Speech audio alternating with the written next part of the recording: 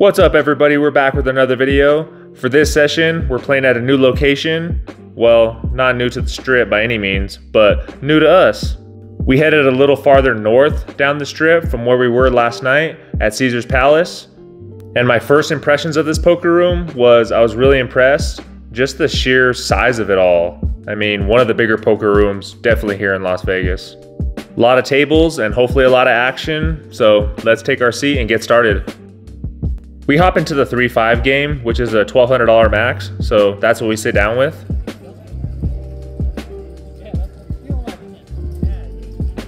And the first hand we get involved in, we have 7 deuce offsuit in the small blind. Folds around to the hijack, he limps for 5.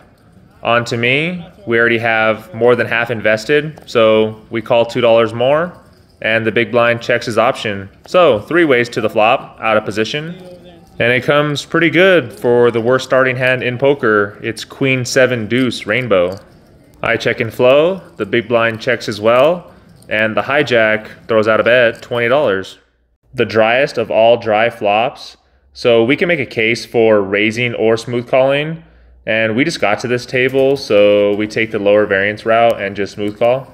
The big blind gets out of the way, so it's heads up to a turn, and the turn is ace of spades. Brings in the backdoor flush draw, but still a pretty good card, because if the hijack was throwing out a feeler bet on the flop with ace jack, ace 10, ace rag suited, he now improved to top pair. And not really worried about ace queen, because ace queen in the hijack should have been a raise pre-flop a high percentage of the time. So I check again in flow, expecting him to bet whether he has an ace or not.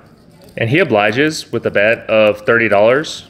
We decide to smooth call again, keeping all of his bluffs that he may have in range. And depending on what the river is, we can possibly lead out. The river doesn't pair the board, but still not the best card. It's an offsuit 10. I say not the best card because a few things got there that are now beating us, like king jack for a straight or ace 10, queen 10 for a higher 2 pair. So I check for a third time, preparing to call off any reasonable size bet, but it doesn't come to that because he checks back. We show our 7 deuce and we win. He flipped over queen 9 offsuit for a pair of queens on the flop. Looking back at the hand, a check raise on the flop probably would have worked, but the ace on the turn might have killed our action. But who knows? This was an older gentleman, so he could have folded to a check raise on the flop with his top pair mediocre kicker. Other than that last hand, we don't get involved too much the first half hour until we pick up the Jiggities in the hijack. There's an under the gun straddle to 10. The under the gun 1 makes the call. On to me, we're gonna bump it up, we make it 40. Folds around to the small blind, and 40 doesn't really suit well with him, so he 3-bets, he makes it 125 to go. Folds around back to me, and the small blind has around $800 total in his stack, so I debate on ripping it all in, but we're in position, and with jacks, I mean, there's really no right way to play it, so we just smooth call. If we were out of position, I'd be more inclined to get it all in, but since we're in position, we're really only going to get called by better queens, kings, aces, if we're lucky, ace king for a flip. So we're taking our Jiggities in position to the streets, where the flop comes king 2 3 with 2 spades. Not terrible, there's only 1 over, and we have the jack of spades, so we can go runner spades for a flush. He c-bets, which I would expect him to do with all of his holdings. He makes it 160. A little over a half pot sized bet. So we think about it for a little bit, and there's a few turn cards that could potentially help us, like any spades for flush draw, or obviously our jack for 3 of a kind. We have position on this guy, and don't really want to fold to 1 continuation bet with an overcard to our pair. So we're here to gamble, we throw in the 160. The turn doesn't improve us, it's a 6 of hearts. Seeing what my opponent wants to do, and what he wants to do is check. Was definitely expecting him to continue the aggression, and we were just going to fold and move on to the next hand. But by him checking, it just seemed like the biggest white flag was waving in front of me. and I was like, all right, this is my chance. This is my opportunity. Let's take this down. I don't think I need to make it too big. There's around a pot-sized bet left to play for. So I come up with a sizing of around a third pot, $215. Just enough where I can get folds out of ace queen, ace jack, lower pocket pairs, and not so much where I can't get away from if he happens to jam with, say, a slow played pocket kings for 3 of a kind. He glances back at his cards, shakes his head, and folds face up. What do you show? Or... Two black queens. I didn't show anything. It's always a good feeling to get a better hand to fold in a bigger 3-bet pot. This hand is a fun one. Not something I normally would do, but we get involved with a current vlog subscriber. Shout out to you, Steven, from Hawaii. One of my very first do it for the vlog moments. We have queen 7 of clubs in the big blind. Folds around to the cutoff. Steven, he makes it 25. And normally I would just throw my cards away facing a 5x raise with this type of hand. But because it's him and we've already played a few hands together, just an overall cool guy, I make the call. So out of position, heads up. The flop is ace of diamonds, 7 of spades, 10 of hearts. We have bottom pair, mediocre kicker, but we're out of position and the ace on the board favors him more than us. So we decide to check. Steven down bets to 20. And not really going anywhere because we got a little piece and we have a backdoor straight draw to fall back on, so we make the call. The turn is a 5 of spades, so it brings in the backdoor flush draw and doesn't improve us at all, so we check. He slows down and checks back. The river is a 3 of clubs, so still sitting with third pair and really just trying to get to showdown, so we check.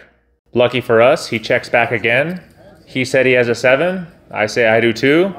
And he flips over the best 7, king 7 offsuit. I'm like, ah, crap, so close. Glad the pot's going to a really good guy, but not to worry, we get back at him later on in the session. Not too long after, we get involved with Steven again. We have ace queen offsuit in early position. We make it 15. The cutoff makes the call, and Steven in the small blind makes the call as well. So 3 ways to a flop. And it's 10, 6, 8 rainbow. Steven checks to me, and in between 2 opponents, I believe the correct move is to check. Taking a page out of Wolfgang's book, I believe. I think I saw on one of his recent vlogs saying something about monkey in the middle. I mean, correct me if I'm wrong, but when you're in between 2 opponents, that's what it's called, monkey in the middle. Action checks around, onto a turn, still 3 ways, and it's the king of diamonds. A card that definitely hits our range that we can represent. Steven checks again, and we are going to represent the king, and we throw out 20. Surprisingly, the cutoff raises, but he only makes it 55. So a smaller raise, and when Steven makes the call for 55, we're getting an even better price to hit our gutter, and our ace can even be live as well. So we throw in 35 more onto a river. It pairs the board, it's another 6. We don't improve, and only sitting with ace high. Steven checks, I check, and the cutoff checks as well. The cutoff announces king, which already beats us, and Steven proudly flips over his hand. He has 6-3 offsuit. He flopped bottom pair and river 3 of a kind. So, nice hand, Steven. That was already our 4th or 5th hand we've lost against him. So easy to say he's had our number pretty much this whole session so far. For some context on this next hand, Steven just lost a really big pot the hand right before. He said he had 2 pair and the river had 3 diamonds on the board. So he faced an all-in and ended up folding. The other gentleman didn't show his hand, but we were all pretty sure he had a flush, a really high flush. So short version, Steven could have been a little tilted on this one. We have pocket 9s, a decent hand, so we open it up to 15. Folds around to the small blind, he makes the call, and Steven in the big blind also makes the call. So 3 ways in position, and the flop comes 8-3-4 rainbow, so we flop an overpair. They both check to me, and I make a continuation bet, as I would with majority of my holdings, but also for some protection because we don't want to see any overcards come out. We go about half pot, we make it 20. The small blind calls, and then Steven actually raises to 70. Not really too much going on this board. I mean, he could have pocket threes, pocket fours for a set, but other than that, it's not really representing too much because I think any overpair that is beating us probably should have 3-bet pre-flop, or maybe just trying to take control of the hand with 5-6 suited for open-ended and backdoor flush draw. Also have another player behind to consider, but I think if he had a really strong hand, he would have raised himself. I think folding is out of the question, so our only options are to smooth call and hopefully the small blind gets out of the way, or do we raise ourselves and hopefully we're not up against a set. We just decide to smooth call in this situation, and the small blind thinks for a little bit, but facing a lot of action in front of him and going to be out of position the entirety of the hand, he just folds his cards. So heads up to a turn, and it's an undercard to our pair. It's the 2 of clubs. Brings in the backdoor flush draw, and the most obvious straight got there with 5-6. Expecting him to bet again, because that card doesn't hit us at all. I mean, ace-5 suited got there, but am I really calling a check raise with ace-5 suited with a player behind? Probably not. But he doesn't, and checks to us. And at this point, I think I can rule out sets, because I think he'd be continuing with those holdings. So kind of like my bet on the flop, we're going to bet again for protection. We make it 110. He doesn't think for too long and makes the call. So onto a river, and it's a 10 of diamonds. Flush draws brick, but it is a card over our pair. He checks to us again, and I think I'm ahead, but this is the guy that called a raise with 4th pair a few hands ago. So he could have a wide range of hands. Heck, I wouldn't even be surprised if he flipped over 10 deuce for the Doyle Brunson hand. So we take our hand to showdown. I announce just 9s, and he flips over his hand, and he says, "You got it." He had queen 8 for top pair on the flop. So it really was just a filler raise with top pair, seeing where he was at. The last hand we're going to go over, we're in middle position, and we look down at pocket aces. The under the gun 1 limps for 5. We're going to raise it up. We make it 20. Folds around to the button. He makes the call. The big blind makes the call. And the under the gun 1 limper also makes the call. Not the most ideal situation, going 4 ways to a flop with aces, but here we are. And it comes king 7-6 rainbow. It checks to us. We're going to throw out a c-bet. We make it 30. The button gets out of the way. And the big blind, none other than Steven, again, makes the call. And the under the gun 1 limper folds his cards, so heads up to a turn. And it pairs the board. It's a 7 of hearts.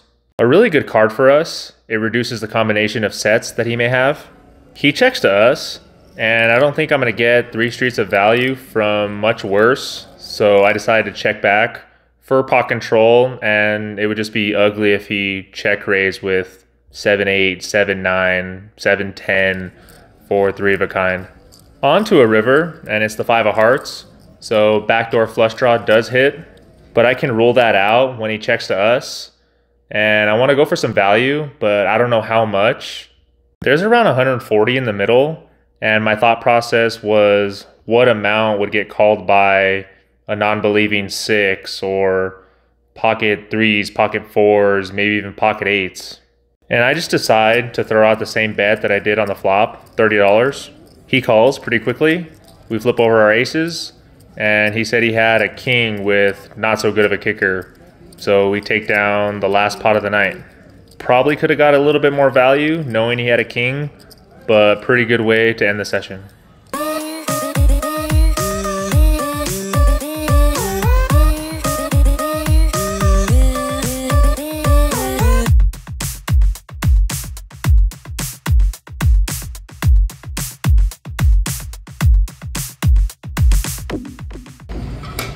Are you recording? Yeah, you can't. No.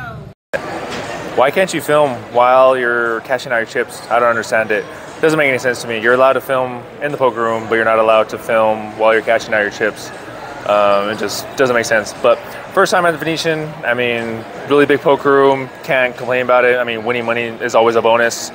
But not just that, it was just a really fun table to be on, really fun group of guys. I mean, when people know that you're vlogging, they kind of just want to get more involved with you. So that's actually a big part of why I'm doing this. Like I said before, all the interaction in the comments, but it's not just in the comments now, it's actually in real life.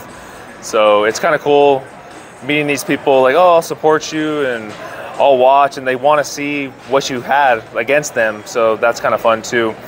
But the numbers will be somewhere on the screen. Won a little over $400, so that was awesome. Got in a few interesting hands, and hope you guys enjoyed it.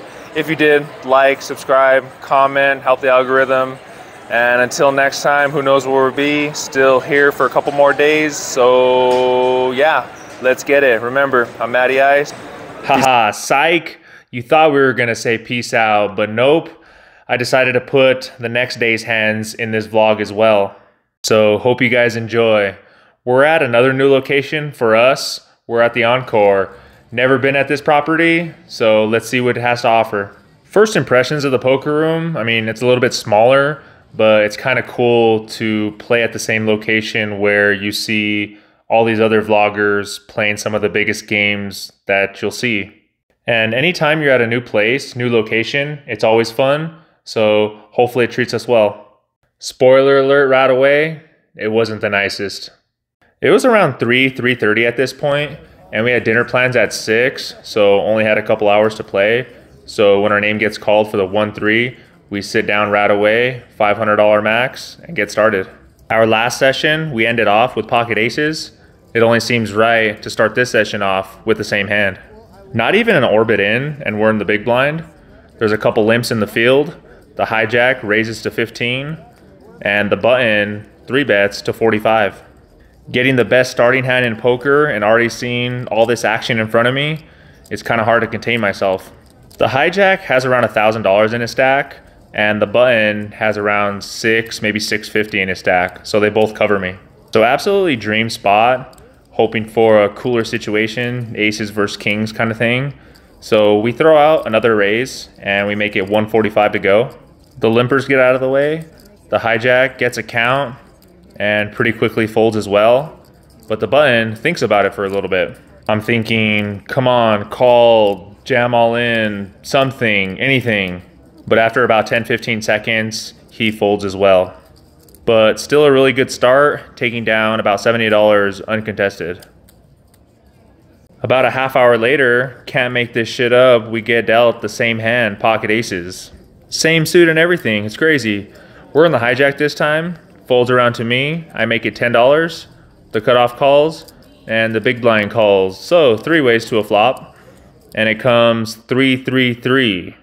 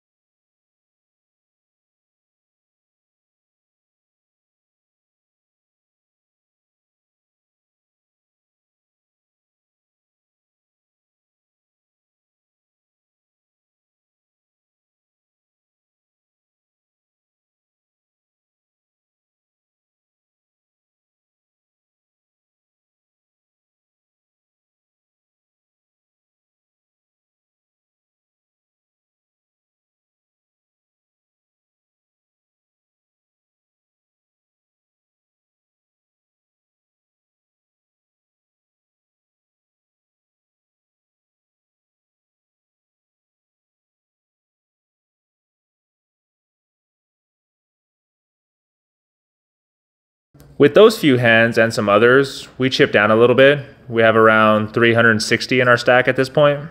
The small blind buys the button for 4, folds around to middle position, he raises to 12, and we're in the hijack and we look down at pocket queens.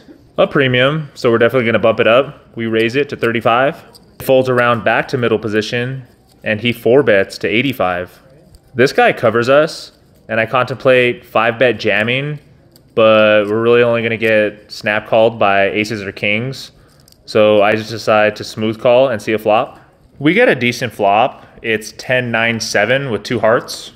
We have an overpair, backdoor straight, backdoor flush draw. Being the 4-better, I expect him to bet, but he actually checks to us. So we throw out a super small bet. We make it 45, trying to keep all his ace king, ace queen, pocket jacks in. He thinks for a little bit and makes the call. The turn is another undercard. It's a 3 of diamonds. He checks again to us, and we only have about $210 left in our stack.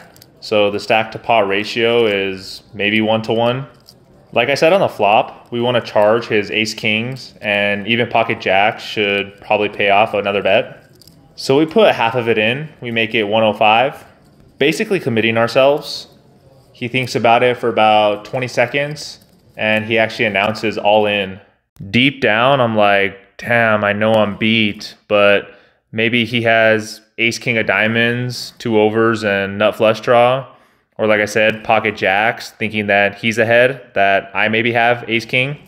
So with all the money I already committed, I basically just put it all in. And sure enough, he has pocket aces. So needing to hit our 2-outer, and here's the river. And we couldn't do it. We couldn't hit our 2-outer. So pretty much just a basic cooler, aces versus queens, and kind of an unfortunate run out. But that's poker. What are you gonna do?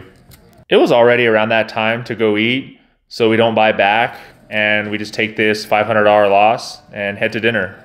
Hopefully you guys enjoyed the hands and maybe learned a few things from either today's session or yesterday's session. That's it at the Encore, guys. In for 5, out for 0, just a classic cooler. Not too much interesting happened. I mean, had aces twice, kings, and yeah, just slowly bled towards the end. But hope you guys enjoyed. If you did, give it a like, give a comment, all that good stuff, subscribe. And until next time, peace out.